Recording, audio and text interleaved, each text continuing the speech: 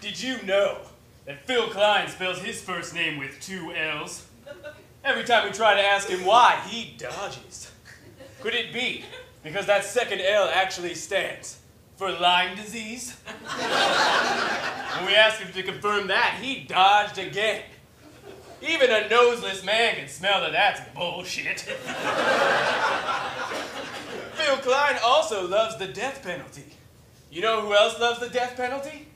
Nazis. A vote for Phill Kline is like a vote for a clean-shaven Hitler. A while ago, Phill Kline obtained the medical records of more than 90 women and girls. Medical records which may, or may not, have contained nudie photos of their lady parts. Hey, Phil, if you're looking for a date, try Match.com. Don't let Phill Kline snatch a peek at your badge photos. Lyme disease, Hitler, badge photos. Is that the kind of man you want representing you?